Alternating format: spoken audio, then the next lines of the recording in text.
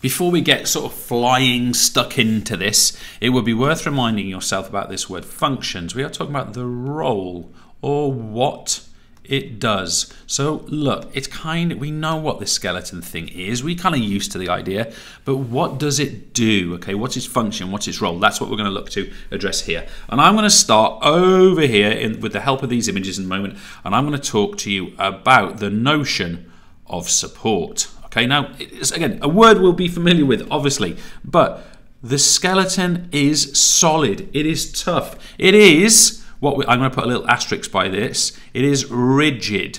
Okay, in other words, it has got a hard structural shape to it. Okay, and I'm actually going to put that it has an upright posture, this kind of human upright bipedal walking posture.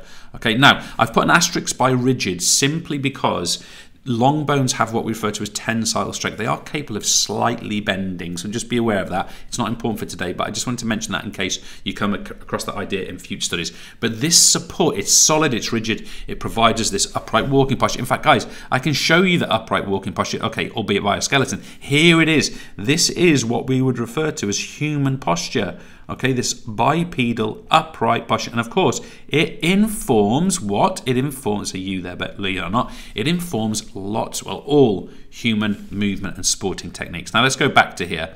What's our second function?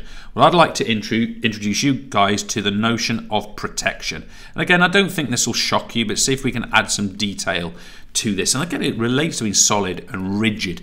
But this protection point, what are we talking about? The role of the skeleton, or one of them, is to enclose and protect. Enclose and protect. What do we mean by that? Yes, you're probably thinking about the cranium. Yes, you're probably thinking about the ribs, more of which in a second. But what about a vertebra? Here's what we've got here. We've got a vertebra. Okay, a vertebra. What about this opening here? Do you know what travels through there in multiple vertebrae? Well, yeah, we've got the spinal cord, and that is protected by this tough, robust structure. It is protected. It mustn't get damaged. It does, of course, get damaged in things like motor vehicle accidents and things like that, but it's quite rare in the main. Now, we also looking for the skeleton to protect soft tissues. Okay, so I've talked about the spinal cord. Well, what about the brain that could end up rattling about inside this cranium? If we're hit with a hard rugby tackle, or we fall from a horse in equestrian or something like that, well, yes, the cranium protects that soft tissue. Or here, the ribs and the sternum protect the soft tissue of the chest, the thoracic cavity. Those are useful examples. In fact, let's put a couple of those examples in. Let's put in cranium. And what did I just say? Let's put in things like the ribs, and we could talk about the sternum. These are nice examples. There's lots of others. You could talk about the vertebrae for the spinal cord. You could talk about the pelvis for the soft tissues in the abdomen, even to an extent the reproductive organs. These are there to be protected by the skeletal structure. Now, we are sports scientists, and we are interested in movement. And of course, the skeleton is absolutely pivotal in human movement. So what do we mean by this?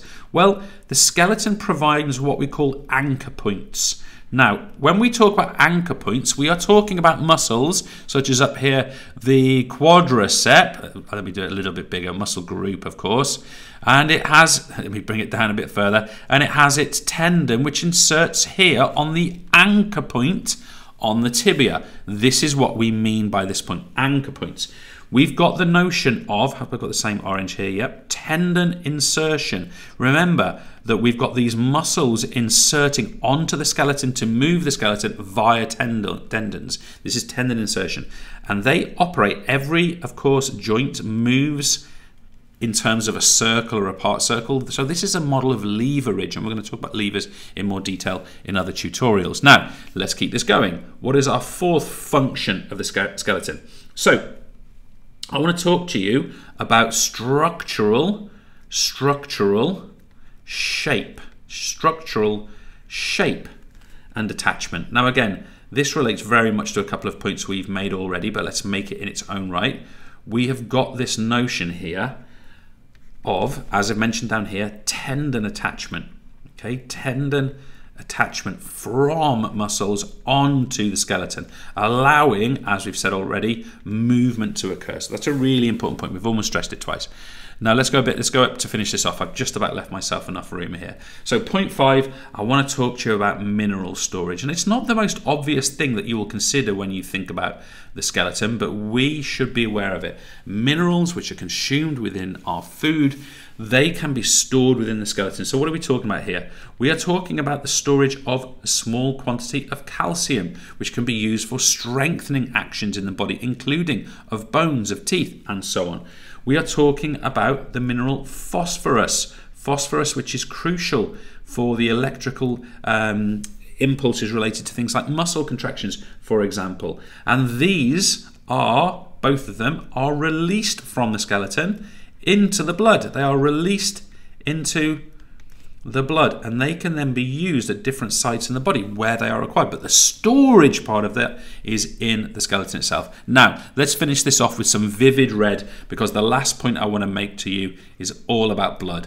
Blood cell production. This is, in fact, point 6. And the skeleton is responsible for blood cell production. You may well be learning a little bit about this in your GCSE biology if you're studying that course, or your combined science, but you will be learning that within, particularly long bones, but other types of bones as well, we have bone marrow. Inside that bone marrow, or the bone marrow itself, it's there to generate white blood cells, red blood cells, and platelets. Now be careful with platelets. You probably know they're the clotting agents in blood, but just be careful with platelets, because a platelet, once it's in the blood, is a cell fragment, not a whole cell. This is a whole cell in the blood, this is a whole cell. Platelets are a cell fragment. Now, one thing I was going to say here is that not plasma. Plasma is not produced in the skeleton. It is the cells of the blood, not the fluid, not the water, not the fluid of the blood itself. So we've got support, we've got protection, we have got movement, we've got structural shape and attachment, we've got mineral storage, and we've got blood cell production, the functions of the skeleton. Cheers.